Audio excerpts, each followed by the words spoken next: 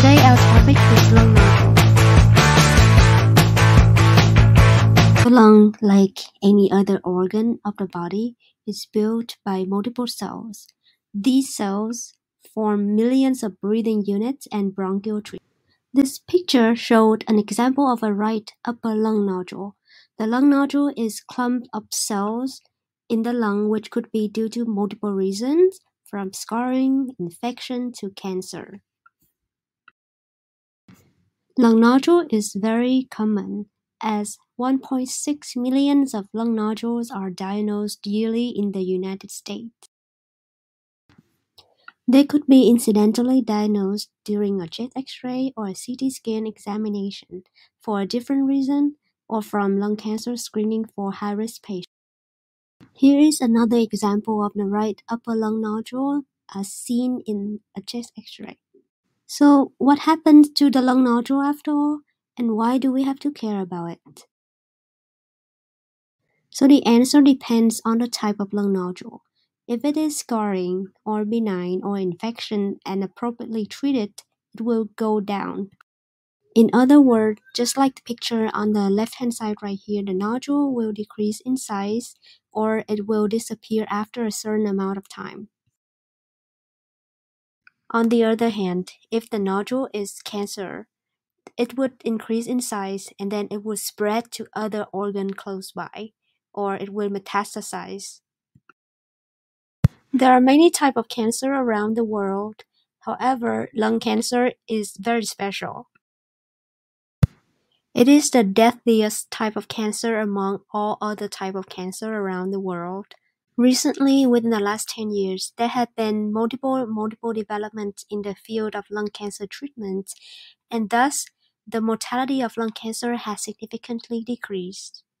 However, it is important to know that the key in the treatment is also to diagnose lung cancer early, because earlier lung cancer is much more favorable in prognosis than later stage lung cancer. Stage 1A lung cancer has more than 90% survival rate within 5 years, whereas later stage lung cancer only have less than 20% survival rate in 5 years. So, should we just remove all the nodule knowing that it could be potentially cancer? The answer is no, because the majority of lung nodules are not cancer.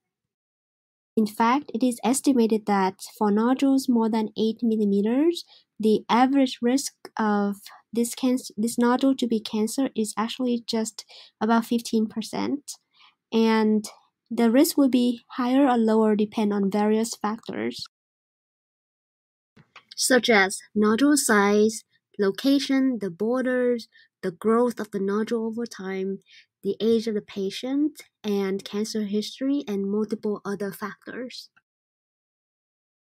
Subsequently, the doctor would use the cancer risk that they calculate to consider 3 options: whether the nodule would need just a follow-up imaging, or the nodule would need a biopsy, or the nodule would need surgery to remove it completely. This nodule is considered high risk, and then it was biopsied and showed it is lung cancer adenocarcinoma. This nodule also is considered something that would need a biopsy, and then it is in fact turned out to be a fungal infection. The workup typically involves a CT scan or a PET scan to see if there's any activity of the lung nodules that's suggesting cancer. In many cases, the doctor would just recommend to continue follow-up on the nodule with CT scan in an interval of 6 months, 1 year, or 2 years. If the lung nodule gets larger or doesn't change in size with a high risk of malignancy, the doctor would recommend biopsy. Biopsy meaning they use a small needle to get a piece of tissue from the nodule to send for testing to see if there's any cancer cells or any infection inside the nodule. There are 2 types of biopsy: transthoracic or through the chest wall biopsy, and then the second is transbronchial biopsy, meaning they go in from inside the lung and then biopsy from inside the lung. Transthoracic biopsy is one of the most commonly type of biopsy, which technically just biopsy using a needle going through your chest wall and then go inside the lung under direct vision of a CT scan imaging. This type of biopsy is considered fast and effective. However, it does have a complication about 10% of the time.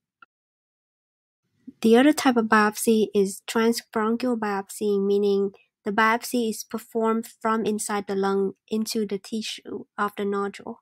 Under general anesthesia or moderate sedation, the doctor uses a very small, thin bronchoscope going through your mouth, go inside the airway tree. This bronchoscope will go all the way to the area of interest of the nodule in the periphery of your lung. And because normally the lungs doesn't have any pain receptor, the procedure is usually painless. This procedure usually poses minimal risk to the patient, with the risk of pneumothorax or air leak from the lung less than 1%.